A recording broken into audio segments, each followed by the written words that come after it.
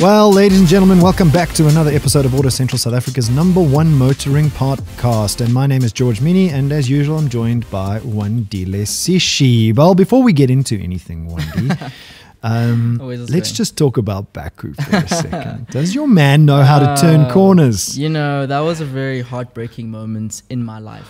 I have seen so many memes. Yeah, it's bad.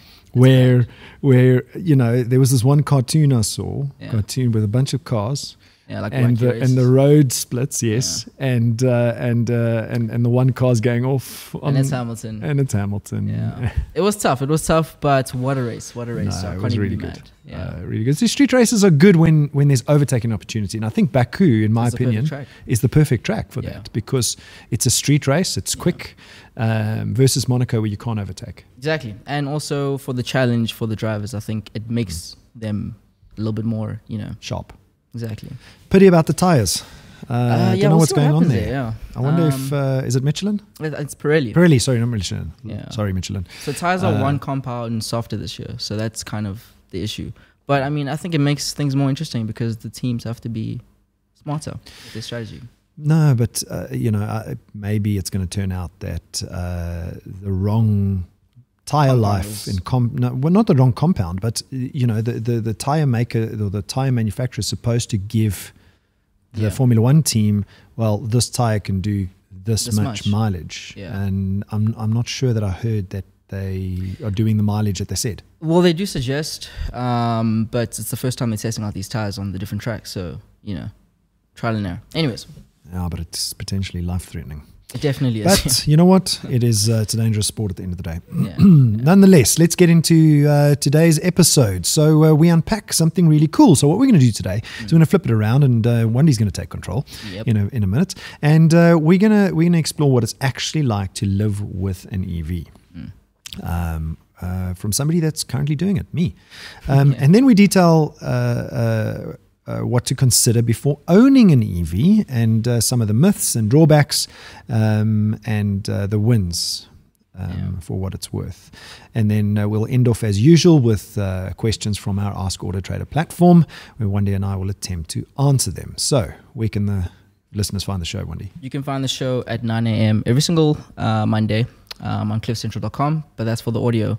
But if you want to see this amazing car and some of the cooler content that we have, check out the footage. Come to the AutoTrader SA YouTube channel, and you'll find us streaming there simulcast. And if you want to just listen to the show at your convenience, we're still also on Spotify, iTunes, any kind of streaming service, you'll find us there. And don't forget to hit subscribe. Tell us what you think about the show, and like the show or dislike, depending on how you feel about it. Exactly. Give us your comments. So let's talk about this car for a second. Yeah. This car was kindly given to me to drive by a Jaguar Land Rover Santon. Yeah, I mean, stunning. And it is a hybrid. It is a hybrid, yeah. Not fully electric, but it's a hybrid. So, some people might say this is a vegan secretly eating meat. That's one way to put it. That's definitely one way to put it. And that's a hybrid for you. So it is the Evoque, which I think is I think it's Range Rover. Isn't it the Vogue? Is it Vogue? Sorry, not the Evoque. Sorry, the Vogue. You're right. P400e. Which is it's beautiful to drive. I mean, I used to drive a Land Rover, and I always said it's like driving my couch. Yeah, because it's comfortable. This is like driving an entire cinema. Basically. Well, that's what the episode's about today. When we're talking about actually living with an EV. So there's obviously lots of myths and misconceptions about actually owning an EV, what that entails. So, recently we actually did the EV report, which can be found on reports.autotrader.co.za, where we kind of unpacked what are the actual findings and results of how people believe or perceive EVs. And we found that in South Africa, it's actually definitely doable. So we've asked you to kind of be our guinea pig and test out that theory, because it's one thing to just say that it's doable and another to actually do it. So, let's get straight into it. So I'm just going to ask you a few questions and we'll unpack some of this. So just off the bat, what are the 3 words to summarize your experience thus far about owning an EV?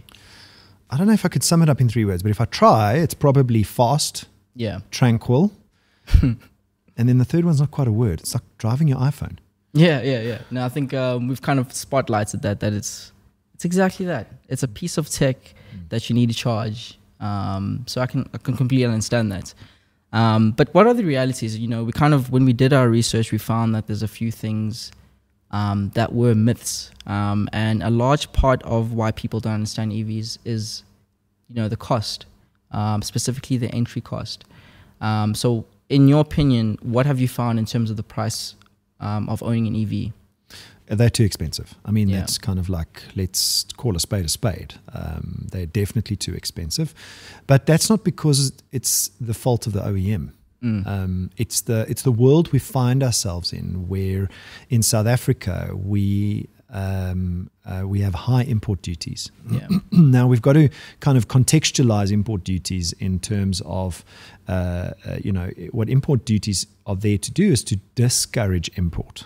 Because countries' economies thrive better when things are made inside the country and exported to get foreign hard currency into the country. So import duties are not a bad thing. They're a good thing in some instances, but in this instance, the EV attracts an import duty of 25%. And there are none manufactured here at the moment, so you're paying the 25% plus ad valorem tax, which I think is around 17%, plus some other taxes as well, depending on the scenario. So off the bat, you're paying at least 25 plus 17%, so 42%. In tax on the car for importing it. And obviously we import it through the OEMs. Now, you get two kinds of manufacturers or assemblers. Those that manufacture here and export. And then import as well, because not everything can be made in our local market is made here. So, for instance, BMW or Mercedes or even Toyota, some cars are imported, some cars are exported. So you get export credits against your imports.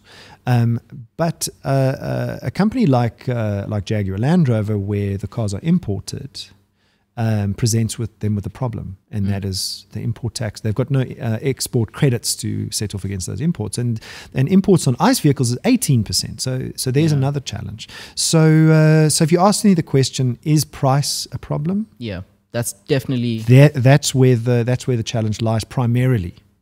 But there's other challenges, right? So I think another misconception is range anxiety. I think for a lot of consumers who are looking into buying an EV, they don't really know what is the range of an EV. So can we unpack what those misconceptions were and what we found? Well, so I mean, range anxiety shouldn't be a problem from into the future. Maybe 3, 4, 5 years ago, range anxiety was a real thing, but right now in South Africa, there's a couple of reasons, and that is, cars can do way in excess of 200 kilometers on a full charge. My EV, the Jaguar I-Pace, can do in excess of 400 kilometers in the real world. Yes, they claim above 400 in the tests, but those are in laboratory conditions. I'm seeing a real life experience of about 400 kilometers. But I never get it down there. Because you're charging every single day. I'm charging every day.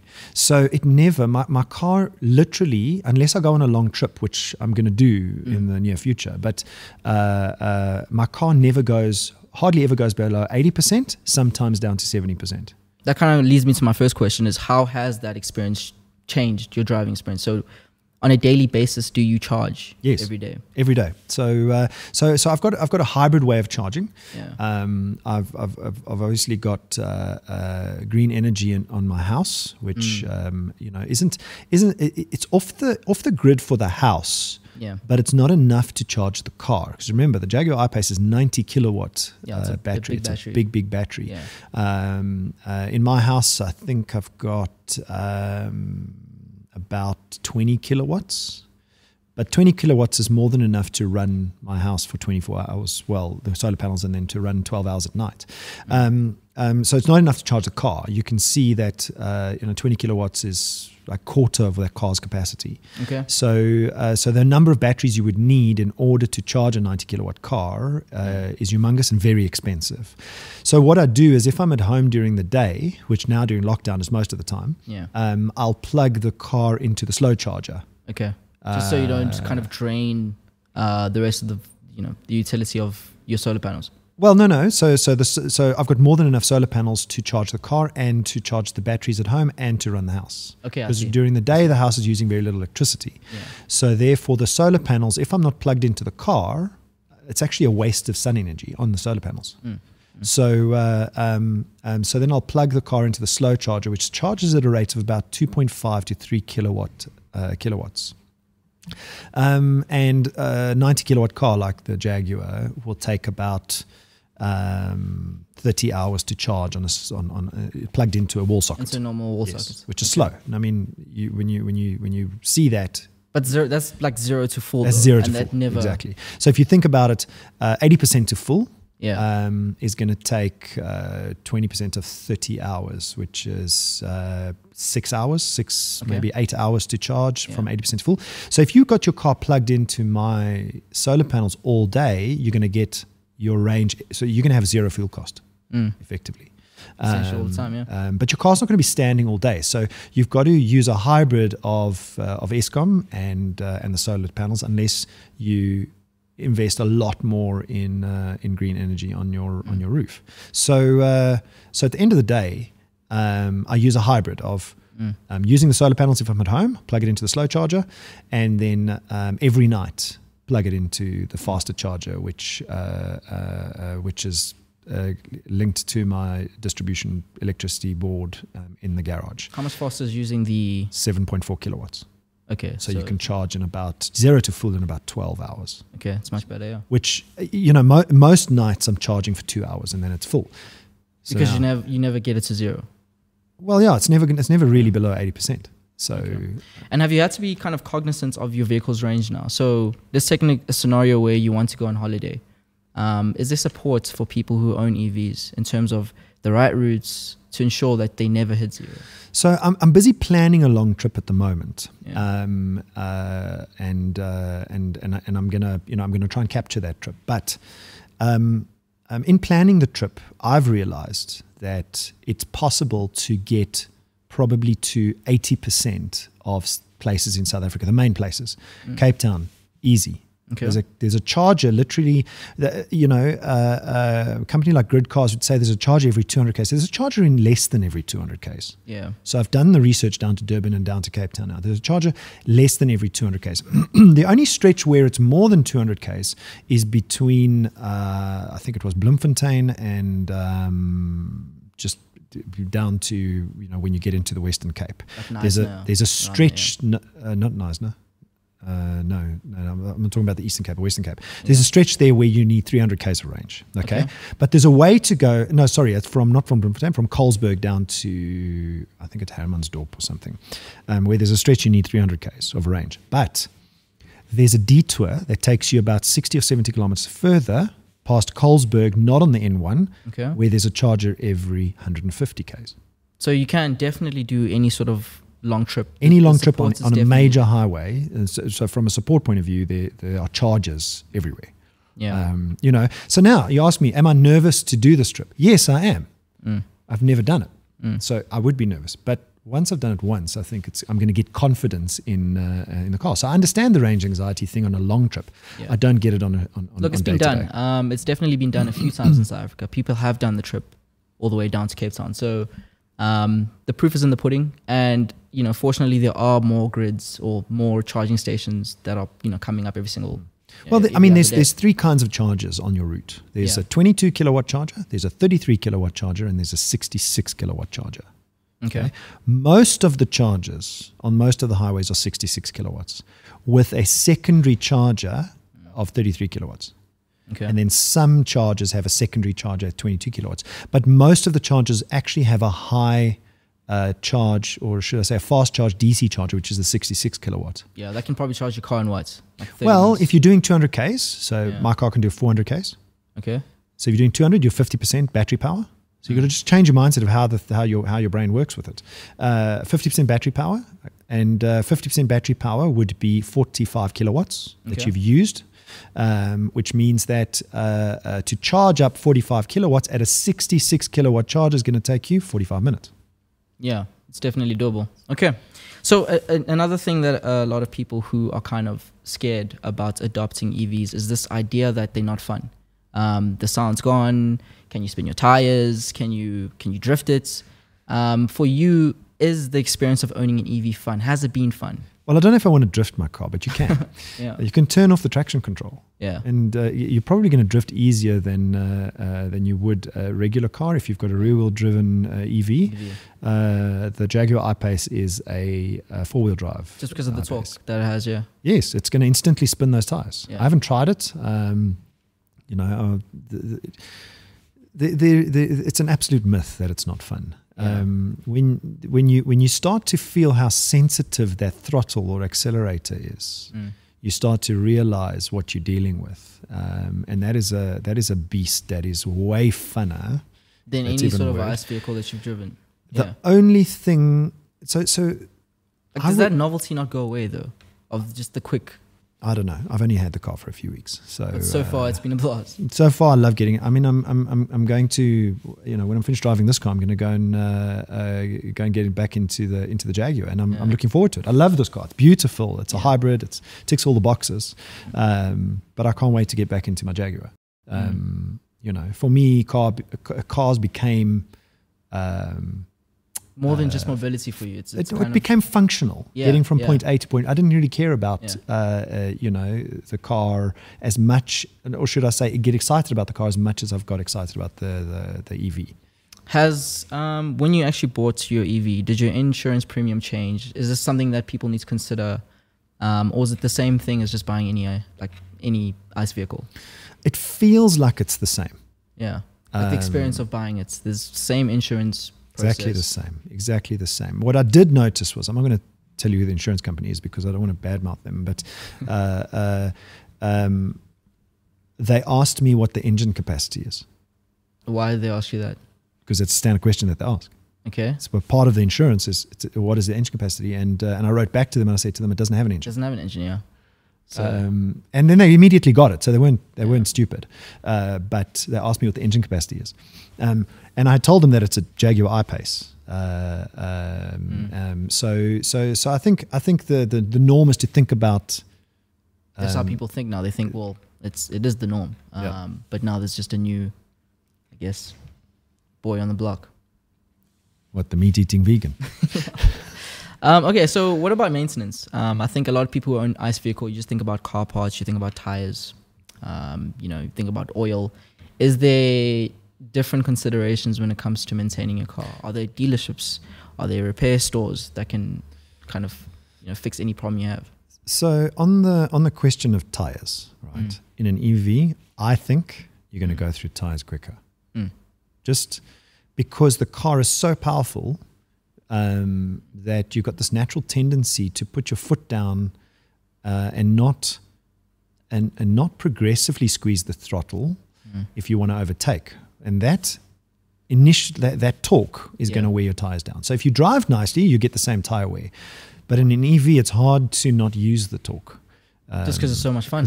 It's a lot of fun. You got to be careful you don't go over the speed limit, because you can go over the speed limit so quickly. So tires definitely, brake pads. So EVs obviously use brake pads the same as other cars use brake pads. Yeah. But you don't have to use the brakes except for in the last 1 meter. Very rarely, unless you're again driving the car and using its torque. Yeah. Then you have to use the brakes because it's just. You've got to slow the thing down. But if you drive using the regenerative braking, which is you take your foot off the gas, it's not gas, you take your foot off the throttle, and the car reverses the polarity on the motors, and then it brakes you. It's kind of self-braking. So so regenerative braking. And that slows you down right up until the last 1 or 2 meters, and then you have to touch the brakes. So I reckon these EVs, if you drive them nicely, your brake pads will last in an infinite amount of time. Okay, so there isn't a substantial kind of change in. Obviously, you just don't have to think about oil anymore. There's no fluid changes. I mean, you got to take the car in. So my car's telling me that it's got to go in for a software update service in 15,000 Ks. Okay. But what they do is more than likely just diagnose the car. So I'll find out and let you know when I get there. Yeah. But there's no oil to change. There's no, remember, an ICE vehicle has more than 2,000 moving parts. The EV's got maybe 200. So 10% of the moving parts. Okay, so let's talk about mobility. I think a lot of people are scared that EVs are threatening, what is fun about cars. Are you not do we not think that EVs will take away what car enthusiasts love about cars? What is it? The noise? All of it. It's just experience of what? Of a car. Let me use. I'm trying to figure out what because the only thing that we're missing. Yeah, it's just the noise. Is the noise. Yeah. There's nothing else that's gone. We'll take Formula E and Formula 1 for example. I think a lot of people use that example. Do you think that everything's going to move into this? Not Formula necessarily. E I've always said that, before cars, we used to ride horses. Now, where are horses? On the racetrack. Okay. So there's a place. So there's probably a place for probably hybrids, I would imagine, because look at Formula 1. Formula 1 is turbo hybrid. I mean, look, Porsche's doing some, they're doing their own research and finding ways to, hit net zero, but still have the sound of, I guess, combustion engines. So I don't know. Like, it's just me. I'm a sample of one. I don't see the attraction to the sound. Yes, I know some people say that, yes, it gives the car soul. But I promise you, when you put your foot down in that car, you will feel the soul going through the seat. I mean, I've seen a few, EVs winning cars of the year for 3 years running now in some places. And a lot of journalists are saying the same thing. Experience it, and when you actually experience the EV, then you can't really have an opinion if you haven't gone there. Go and drive one first. And then come back. Yes. Okay, well, let's talk about adoption. In your opinion, what are kind of the key aspects that are required for mass adoption? Well, we've spoken about price, but is there more to the story? Price is a big factor. So we've done the research. Go to reports.autotrader.co.za and you'll go and download it from last year, and you'll see that 500,000 Rand seems to be the line in the sand. We've got to get these EVs down below 500,000 Rand for the average consumer.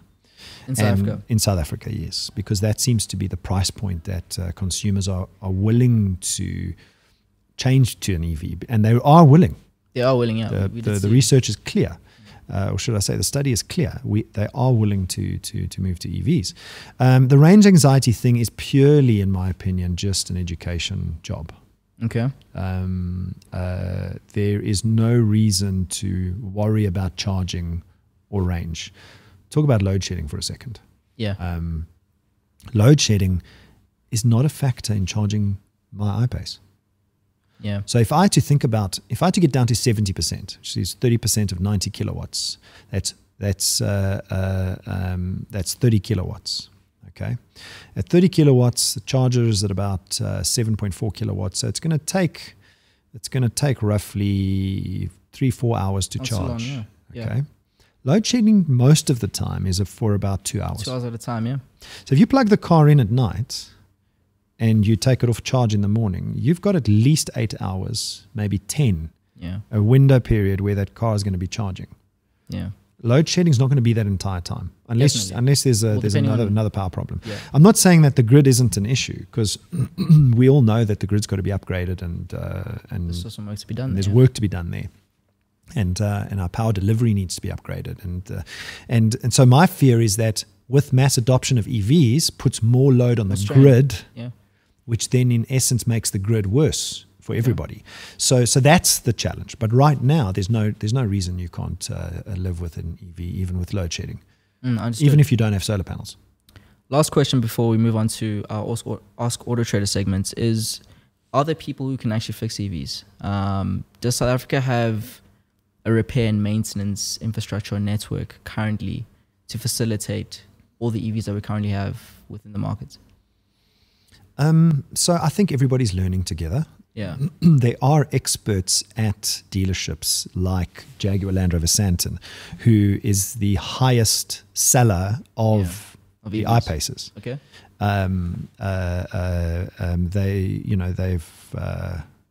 I don't want to mention the numbers for them, but they've sold the most number of EVs, I think, out of all the Jaguar dealerships. Okay. And if I'm wrong, I'm happy to kind of highlight the dealership that has. But I think Jaguar Land Rover Santon is the biggest seller of the I-Pace. And so these dealerships that are selling them have technicians at the dealership that are experts, or at least becoming experts on the car. Now, bear in mind, you plug the car in at the dealership, or they plug the car in, and it's diagnosed by the computer network. It actually links to the Jaguar in England. So it's all kind of all digital. There's no... And the systems tell you what's wrong with the car or diagnose the car. Okay. So and at the moment, I think that everybody's learning. Now, the thing that's going to come is part replacement. And that's where the technicians are going to have to be, which I think are probably being spun up right now. Okay, well, that's kind of all the questions we have for you with regard to this, but obviously we're going to be following your journey with an EV. So, if there's any more questions, if anybody has any other questions, we'll definitely facilitate them and answer them as we... Punch them into this video. Ask your question. I'll try and answer it if I can. I'm on this journey to learn and to we've got to do this. We've got to. It's the future, right? We at risk of losing our automotive industry's sales, retail sales, locally and internationally, if we don't shift very quickly. Because what we do this year, next year, and the year after is going to be the bed in for the next 10 years. Because it takes long. The wheel turns very slowly in the automotive industry sometimes. So the decisions we take this year and next year are vital, and we've got to do this, I think. Definitely. Okay. So that gets us onto our next segment. I suppose I'm in the driver's seat now, Wandi. You're back in the driver's seat. It's all yours. Driver's seat. Thank you for that. All right, shotgun. So every day people send AutoTrader some motoring related questions, all about car buying and selling. And so Wandi and I will now attempt to answer 3 of these burning questions. What's the first question, Wandi? First question comes from Kaiser, who's asked, the all-new 2018 Mercedes-Benz, well, I guess new then, X250D is governed to a maximum speed of 180 Ks. Is there a way of ungoverning it? So he wants to go faster than 180. Is it possible? I'm pretty sure, Kaiser, that a very smart tuning workshop will be able to ungovern this car for you. Yeah. I'm pretty sure there's lots of smart people around who can do these things. But first of all, if the car has a warranty, it's going to be void. Mm-hmm. If you mess with the car, your warranty will be void. You could kind of be messing up other electronics. Yeah, by doing that, yeah. By doing that. So you've got to be careful. So, the sophisticated cars nowadays are very expensive to replace electronics. So you start to mess with electronics, you don't know what the impact is. That's the second thing. But I think the most important thing is we don't recommend that you do it. And the reason we don't recommend that you do it is because cars have been built for a specific purpose by the OEM. Designed specifically by the OEM for real world conditions. Now, chances are that this car can't exceed 180 kilometers an hour because its design can't handle it. Can't handle the speed. Yes. Love that, yeah. Remember this, you take it to 200 kilometers an hour. Is the suspension going to be able to handle it? Is the chassis going to be able to handle it? Is what is the reason the car's governed to 180? Yeah. I would imagine it's in its design. So I think you're taking a lot of risk by trying to get the car to go fast. What do you want to do at 200 k's an hour? Yeah, what are you doing there? We don't have an Autobahn in South Africa. Exactly. Don't be silly. The short answer is yes, you can, but not advised. Not advised. Next question. Next question comes from Wei, who's asking residual or not. So my interest rate is 6.57, and the residual is 40%. Is that better than an interest rate of 8.8 with no residual with a 50K deposit? So now you gave me a heads up that you were going to ask me this question, Wandi. And so what I did was I went and did a little bit of maths. So what I did was I sketched out 2 scenarios. The first scenario is you didn't mention what price car you were talking about. Yeah, you just mentioned the deposit. So I took a 500,000 Rand car over 60 months at your interest rate of 6.57% with a 40% residual. Yeah. So it turns out that total repayments for the entire 60-month period with the residual is about 618,000 Rand. Okay. Okay. With a monthly repayment of about 6,975 Rand, just under 7,000 Rand. And that gives you a final payment of 200,000 Rand. So that's your residual at the very end. At the very end. So total amount paid over the period of the contract would be 618,000 Rand for a 500,000 Rand car. Okay, so that the difference is your interest. Then I took your second scenario and applied 8.8% to 500,000 Rand over 60 months with zero deposit. Sorry, not with zero, but with zero residual. And the monthly payments were? The monthly repayments were up from 6,900 to 10,300 Rand a month. Okay. And your total repayments over the period was 619,000 Rand. Just about 1,000 Rand above that. It's about the same. So it depends if the payment's in the beginning or the end of the month. That makes a slight difference. So all in all, the total payments over the period are no different. But if you don't watch yourself during the period and you don't remember that there's 200,000 Rand payments coming at the end, could catch you out. So basically, understand if you can save that 200,000 Rand. Or if you're confident that the car's value will be more than 200,000 Rand at the end, then yes, it helps your cash flow right now. Okay, understood. Last question's from Desiree, who's asking, I want to buy a vehicle cash from a private seller. What should I know, or what should I make sure that I do to ensure that it's legal and to avoid any kind of, like a bad case scenario? Well, Desiree, buying and selling privately is obviously the toughest way because you've got to do everything yourself. So what I would say is take a copy of the NATIS document. You just need a copy of the NATIS document to a test center and run the VIN number through the test center to verify that this car is legally registered and in the name of the person that is selling it to you. Okay. So that's what I do, step number one. If that checks out, then you need to check whether the car is financed or not. Because you shouldn't buy a car. Well, you shouldn't buy a car that has existing finance. If somebody sells your car that has finance on it, you need to offer to transfer the portion of the finance directly to the bank so that you can get the NATIS documents. Okay. Because if you're going to transfer, let's say you're buying a car worth 250,000 Rand and there's still 50,000 Rand owing on the car, and you give the 250,000 Rand to the seller, 50,000 Rand needs to go to the bank. 50 grand needs to go to the bank. You're not guaranteed that he's going to settle that car. Yeah. So my advice would be try and settle it directly with the bank, the 50 grand. Okay. Understood. Is there anything else? Then there's a neat trick to check whether the car could be financed, and that is on the NATIS document there is title holder and there's owner. Yeah. Oftentimes the bank is listed there as the title holder. So check that the NATIS document, both the title and the owner, is under the same name of the seller. Yeah. Otherwise, there could be finance on the car.